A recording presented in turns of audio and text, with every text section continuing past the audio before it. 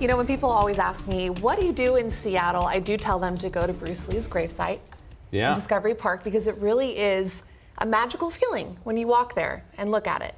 Definitely is, and this week going to be a perfect weekend. Yeah. When you look outside, perfect weekend to go check that out. Yeah, good weekend to go there. Maybe go up to the Cascades, get some hiking in, maybe hit up an alpine lake. Really nice conditions on tap, and today was just stunning. 79 degrees, not too far from where we should be. 78 is that normal high here in Seattle, far from that record set back in 2014 of 96. We're going to see very similar conditions tomorrow, so if you need to do the yard work, you probably want to do it tomorrow before we really start to heat things up. Tomorrow we're going to be back mainly into the 70s, some lower 80s, Seattle south, but then by Sunday we're well into the 80s and possibly some 90s.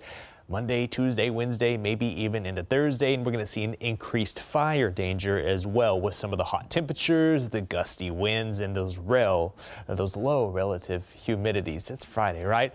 78 degrees right now in Seattle, north-northwest wind at 8 miles per hour. Area-wide temperatures are pretty much in the mid to upper 70s. It's 74 in Everett, 78 in Bremerton, a little bit warmer in Shelton, Olympia, Chehalis, Puyallup. Good Friday afternoon, all checking in at 81 degrees. If you're going out to the ballpark, that first pitch coming up at 7:10, we're going to be into the 70s, around 77, and we eventually fall into the low 70s and the upper 60s by later on in the game, and possibly the upper 50s tomorrow morning. So a good morning to have that cup of coffee outside or take the dog on a walk. 59 in Everett, 57 in Bremerton by tomorrow morning. A little bit cooler in Shelton, 55 to start your Saturday. Highs tomorrow in the 80s in Shelton, 83 degrees, 83 in Olympia as well. We're going to be around 80 here in Seattle, 77 in Everett. A little bit warmer to the east of the Cascades, 98 for my friends in Wenatchee. Get ready for those temperatures to really warm up Sunday into next week as we have this big summer area of high pressure that's going to build over the west coast, and this is going to bring the longest, hottest stretch of temperatures that we've seen so far this year.